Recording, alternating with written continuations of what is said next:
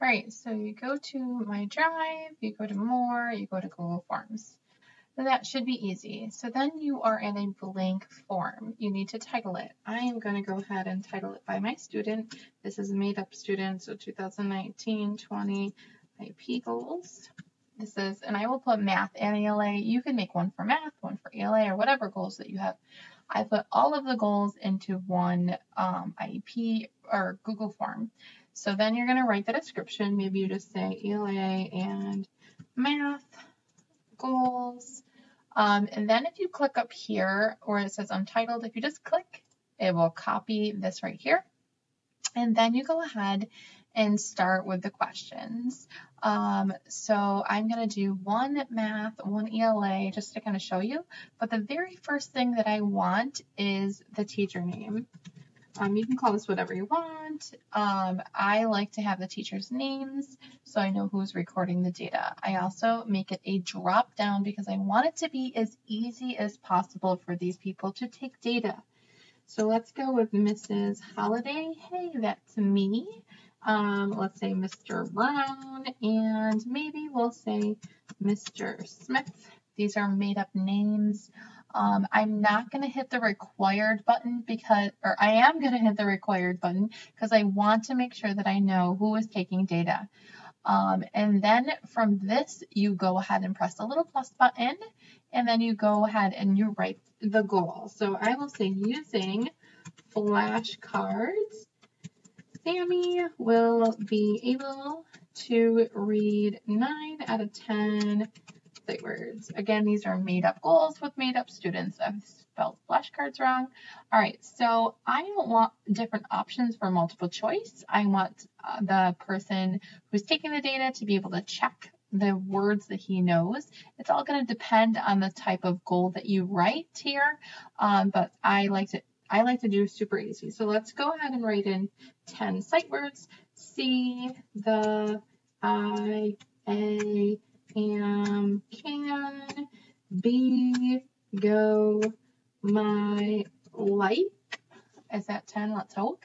I'm going to go ahead and not hit the required button for this one because some of my teachers or TAs that are going to be taking data aren't always going to take the ELA data and the math data at the same time, so I don't have that required. So then I go ahead and press the little plus button.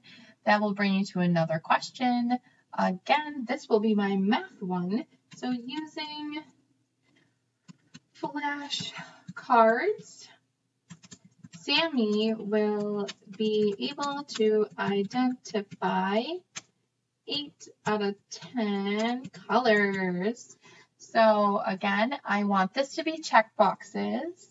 And let's go ahead and throw in 10 colors: yellow, red, orange, green, blue, purple, pink, white, brown, black.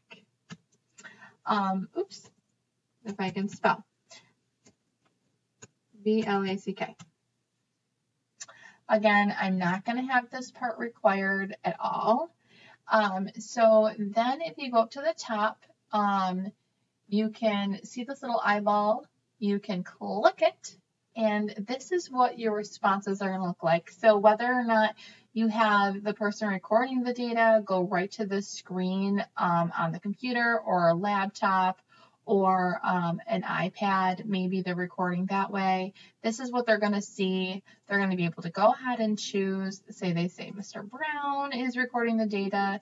He picks all the one that Sammy knows. He just assessed him.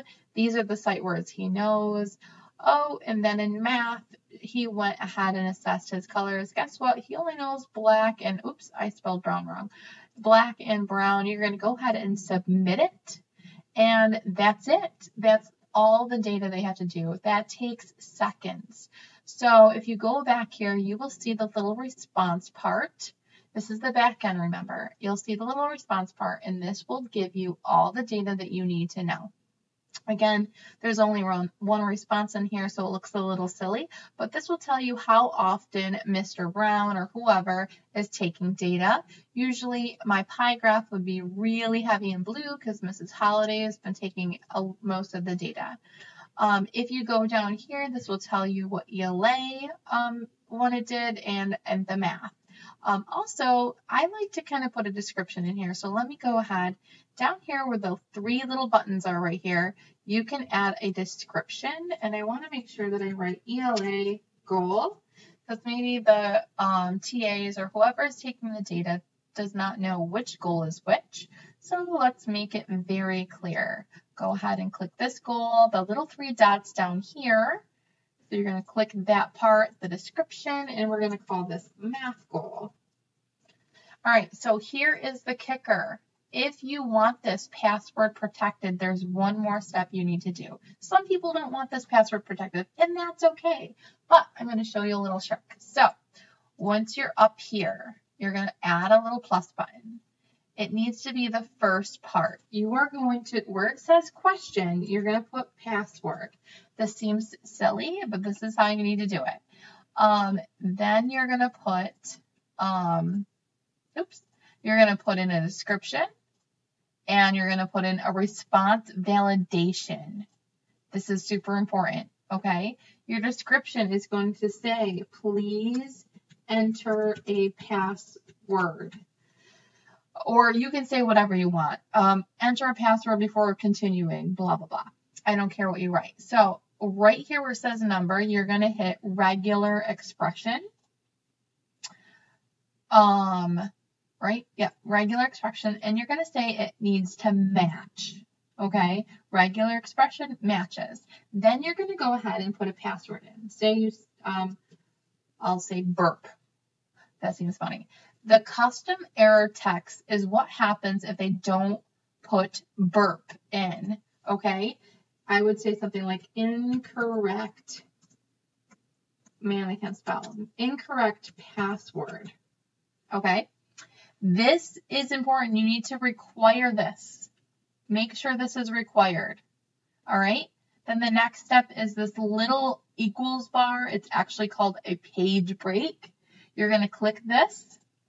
And all of a sudden, they have a page break here, okay? So there's a password here, and then this part. And you can title this Sammy's IEP, because all of a sudden, the second part of this didn't have a title, so I just retitled it. So guess what it looks like once you go to the little eyeball up here? Now you can't see any of Sammy's goals or Sammy's anything until you put in the password. Burp would be the password. You're going to go to next. All of a sudden you have access to this. And that is how easy that is. This is beyond easy. I cannot wait to use this for my upcoming school year. So when I go back here and you click the little view button, I go to the top and I cut out that link. You are going to go to a URL, a QR code maker, and you will create your own codes. And then you can print them and give them to whoever you want who is working with Sammy. Maybe your bus drivers need to record Sammy's behavior. Maybe the gen ed teachers need to record his ELA goals, or whoever needs this form to track the data.